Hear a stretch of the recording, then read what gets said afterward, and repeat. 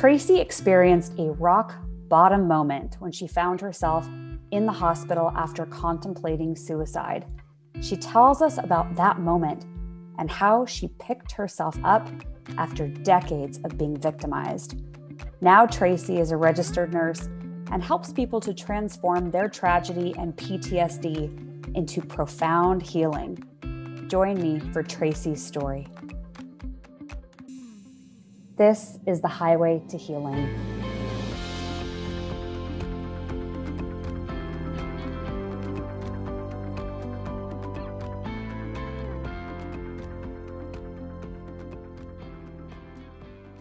Thank you for joining me for today's episode, Tracy. I want to dive right into this. I know that you All right, let's do it. Yeah, I know you have a background that consists of, as you described it, decades of trauma and pain.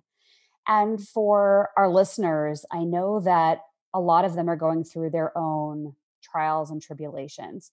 And my hope is that by you sharing your story, that they too can see themselves in an element of it and then realize what it is that they can do to take themselves out of it and get to that really beautiful state of life where they feel joyful and grateful and happy. And tell our listeners a little bit about your past, those decades of trauma and pain. What do you want to bring up to our listeners? What happened? Whew, so much. When I think of, when I speak out, I speak a lot on PTSD and past traumas. And I was blessed. I can now say that I believe I was blessed with multiple different kinds of trauma. So I could speak out on platforms such as yours and mine and really speak out and be able to touch people so I can let them know that I get it, I understand it. And so we can move, like you said, move forward and learn how to grow and heal from there. So, and I hate going into it because like I could list like a ton, and I don't want to make it sound like, oh, poor me, because that's not how I feel. Honestly, now I'm to the point where I feel blessed. But I was I was I was sexually molested as a child, and I didn't remember it until about 2-3 years ago.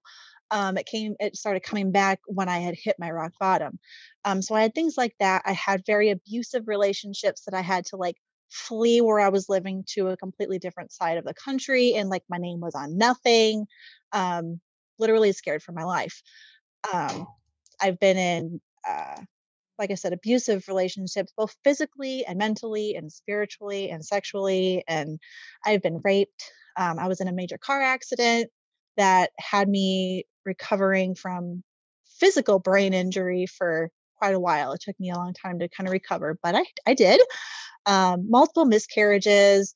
I was basically left at the altar, which was just life shattering for a while. Just multiple different aspects of trauma. And the problem was at the time, I saw myself as kind of this strong woman. I didn't need help. I didn't need anyone. I didn't need any talk therapy. I didn't need to talk to anyone about it. I was fine. I had strong shoulders. I'm fine. Right. And so it just kept piling and piling and piling and piling until I finally broke and hit what, like you said, rock bottom. And I wanted to take my life, and I almost did. And so that's kind of the general story of how I got to that point. I appreciate you sharing those instances with us. I know it's not easy to step into a platform like this always and say, hey, here's where I've been. Here are some of the things I've been through. And so I appreciate your vulnerability in sharing that. As you look back on it even, do you feel like there was a common theme that, because some people will hang on to victim energy, right? Like they were victimized once, maybe as a young person, and then they don't heal or release that energy of being the victim. And then they pull that thread through the rest of their life. And then they start bringing all kinds of things to them that reconfirm that they're a victim until they realize that, oh, wait, I'm not. I need to heal on this. So when you look back at these things, this list of things you've been through, do you find that there is a thread that goes through all of it? Victimhood. Absolutely.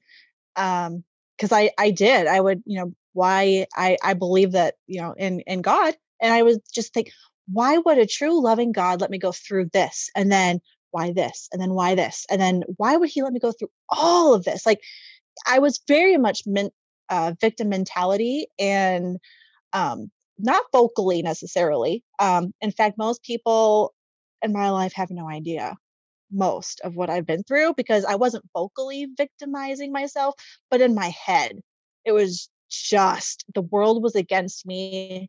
No one loved me. I wasn't good enough. I mean, it was a very self-inflicted, partially really dark time. And like you said, I think it brought more of that to me because I needed to see it. Um, and it took me a while to see it. It really did. But it was when I finally hit rock bottom that I finally was like, this isn't working for me, obviously. And I kind of dug into gurus like you, that really just brought up my vibration, that helped me in my healing. I did both medical and holistic ways of trying to get through that healing process, because I wanted to take my life, my trauma, my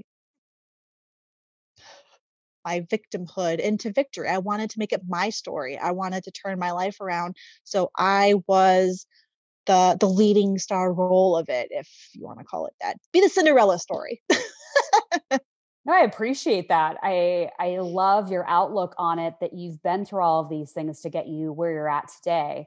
Let's take a Yeah. moment though and go back to, you've alluded to it a couple of times, your rock bottom moment, or perhaps, what some people would refer to as their dark night of the soul. So walk us through that. What Mhm. happened?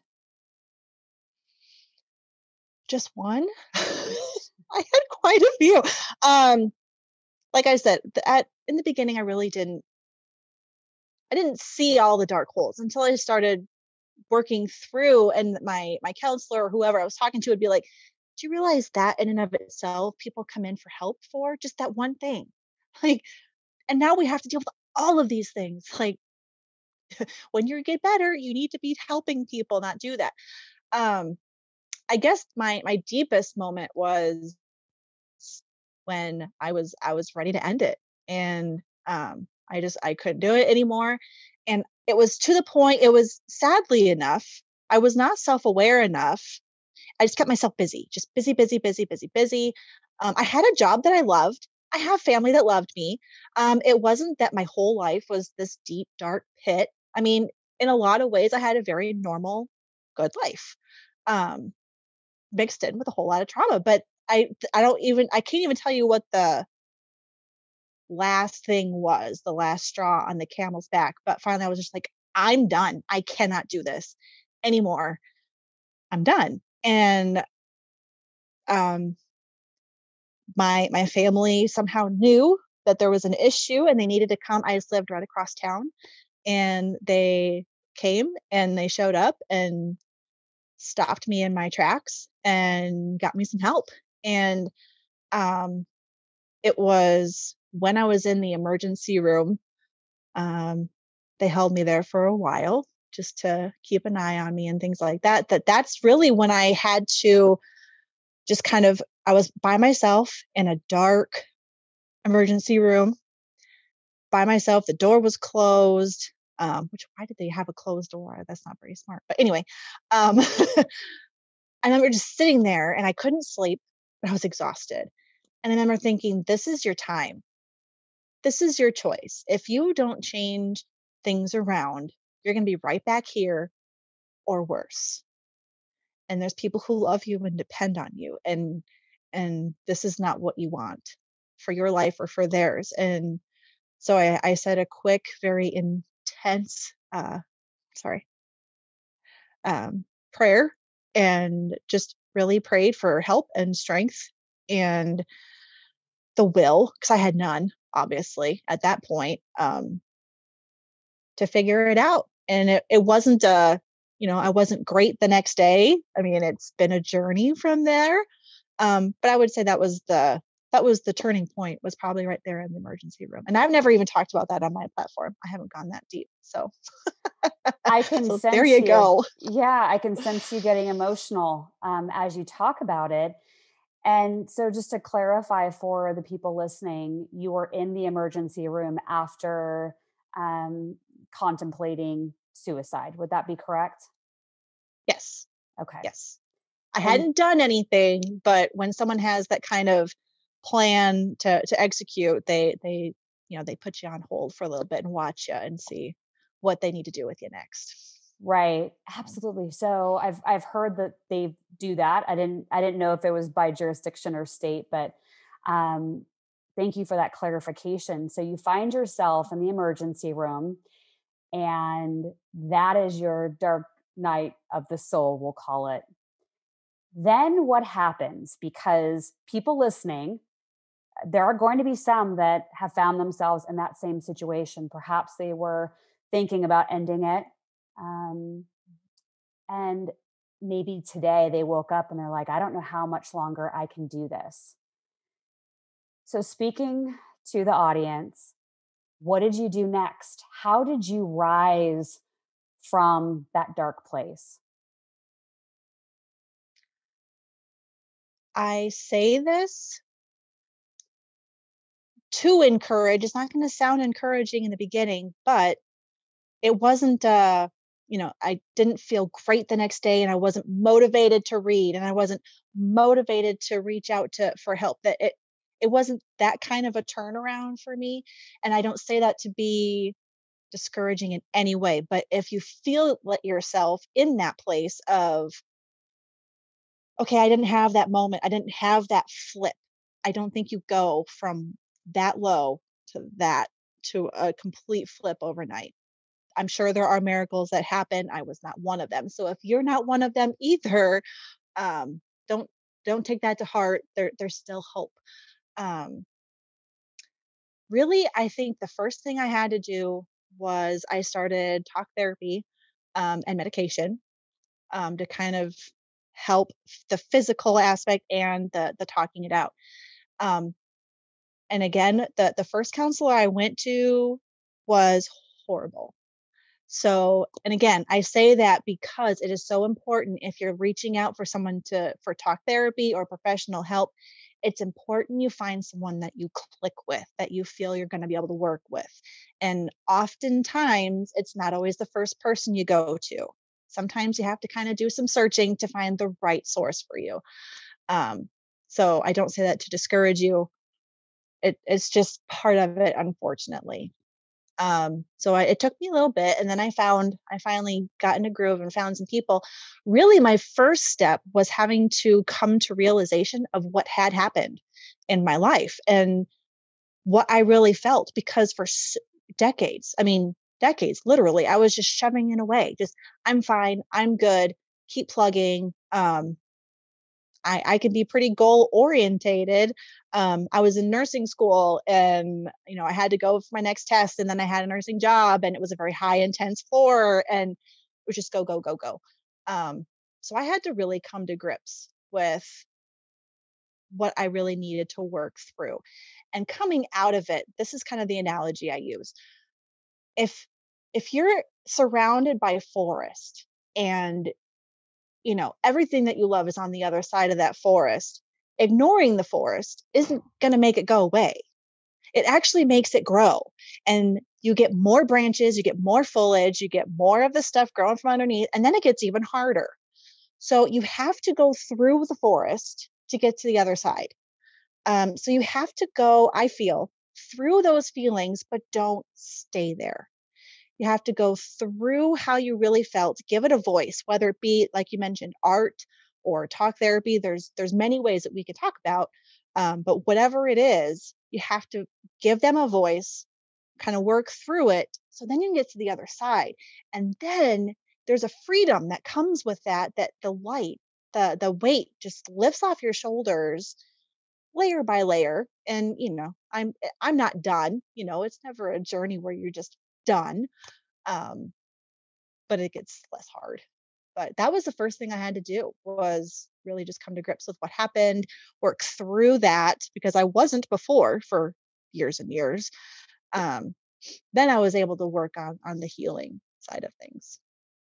I appreciate your honesty, because I think telling people that it's just all going to magically sort itself out would be a disservice. And what I heard you also say was, one of the first things you have to do is take accountability for everything that has happened in your life, and then use that for the fuel to take, through that forest to help the weed whacker, of taking down all the weeds and trees and shrubs that have overgrown, on that pathway. Yes. No, I love that analogy. We often talk about things that people can do themselves, what actionable steps they can take to start to move through that forest. And I often talk about meditation, and I Okay. love salt baths, and there's all Hmm. kinds of things, affirmations and mantras. Is there Hmm. anything that would be an actionable step that you can share with our listeners that might be worth them giving it a try? Honestly, as long as it is a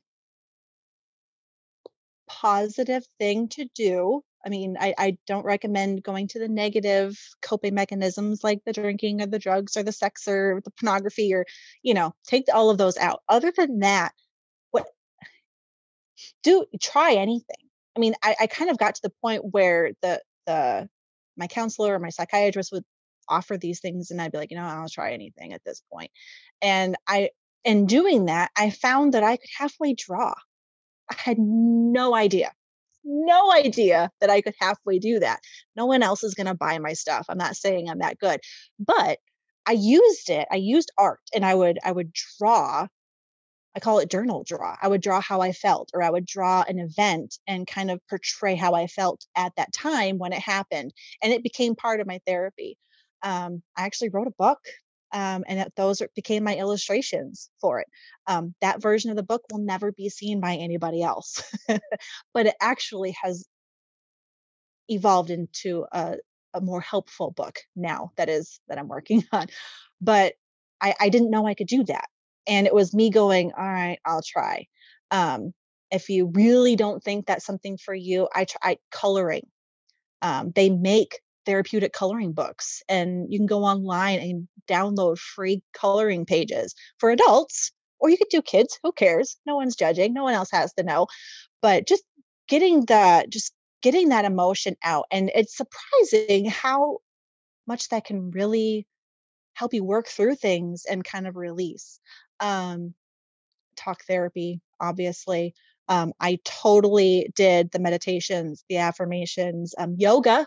I became just, I loved yoga. I used to hate it. I thought it was not stimulating enough, but it helped me get stronger physically, which I believe our mind, body, and spirit all should be in one. So if you're getting better and stronger in one area, the rest are going to kind of come with you.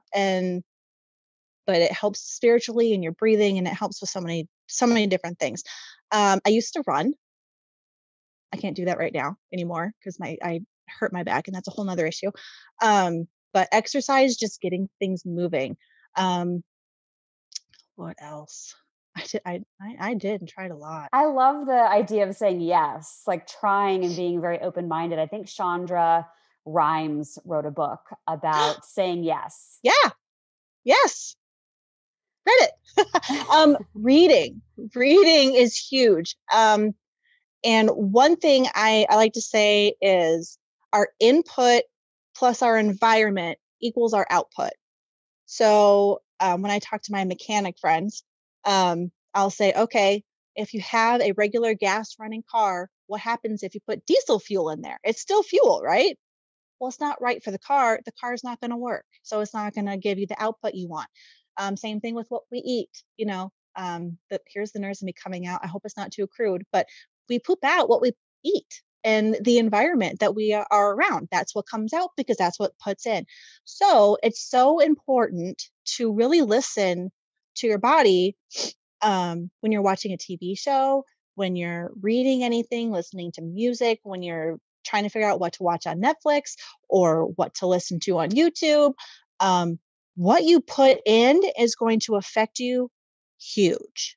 There for a while, I couldn't watch anything other than like dance movies, figure skating movies, Friends. I watched Friends because it made me laugh. What's his name? Mike Hart? No, Kevin Hart, the comedian. I mean, I was very, very aware, and I still am. I don't have to be quite as censored, but you have to be very careful what you're putting in, what you're listening to, and the people that you have in your life. It really pays a toll on your healing one way or another. So sometimes you have to eliminate or at least limit some people's access to you, and then you got to find those that are going to be your warriors and your angels by your side, and you keep them a little closer. Beautiful. I love that. So you've taken us from one point in your life of a very dark time to now where, you're drawing, you're finding a creative spirit within you. And Mhm.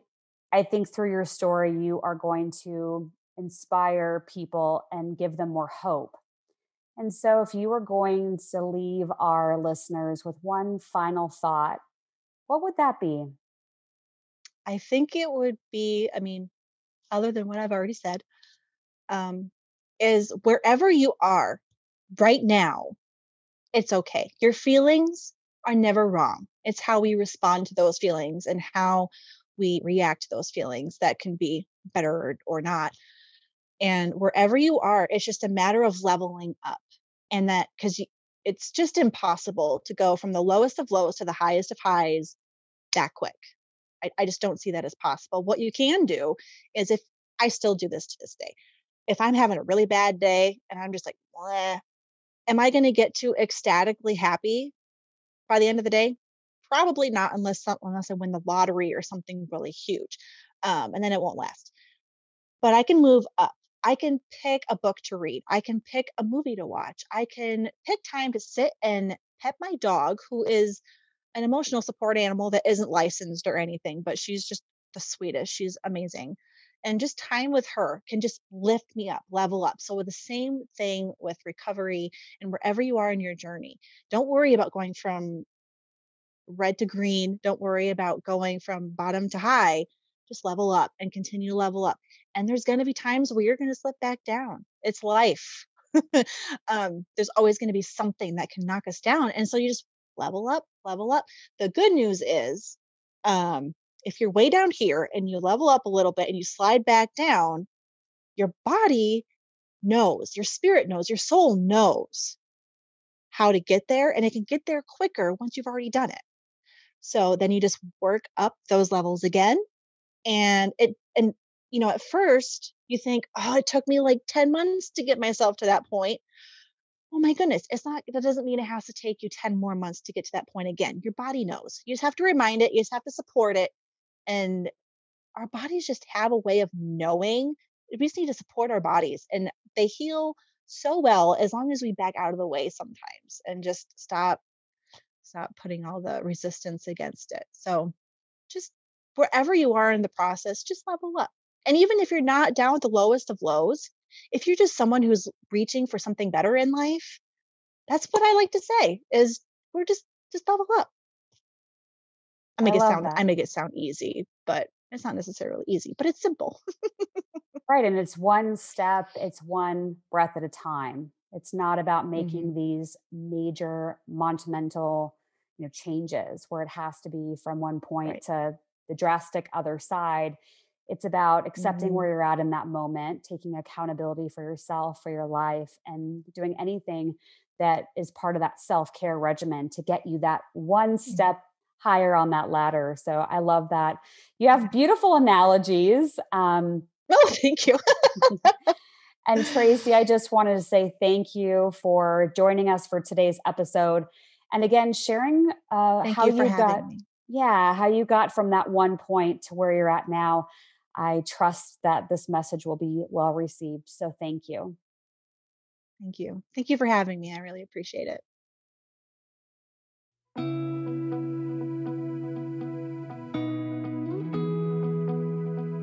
For more information on Tracy's work, visit tracylowry.com. Stories like this one are important to tell. It reminds us that even during the darkest times, we can always find light. We can always choose faith over fear. For exclusive content, please join my Spark Plug members-only community and apply to be a guest on this show. Find out more at spiritandspark.com.